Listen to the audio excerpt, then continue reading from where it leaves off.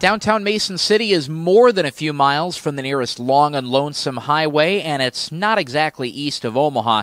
But downtown Mason City does have a junior hockey team that has been ready to turn the page and get off to a new start to begin 2022. North Iowa accomplished that on Saturday night, picking up a 5-3 win over the Austin Bruins, including a torrid start with 3 goals in a minute 11 seconds during the first period of Saturday's game here at the Mason City Arena. Those 3 goals came in a burst from Carter Rappeljay, Michael Messick, and Logan Dombrowski at 7:31, 8:01, and 8:42 of the first period, giving the Bulls a 3-0 lead heading to the locker room. Anthony Mangini got one back early in the second, but Brett Morick fired one in at 7:31 of the second period, throwing one just inside the post to beat Clayton Knapp.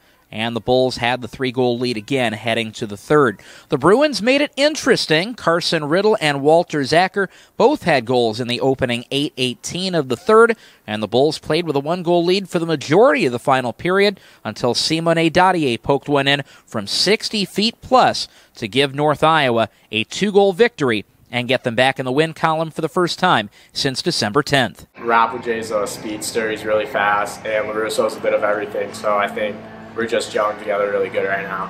There were a few milestones worth noting in this game, including a goal in the 4th straight game from Michael Messick. He's the 3rd North Iowa player this season to pick up a goal in 4 straight.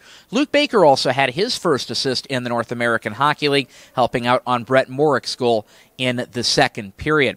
The Bulls are now 15-11-1-2. They're headed back to home ice next Friday and Saturday when the Aberdeen Wings come to town.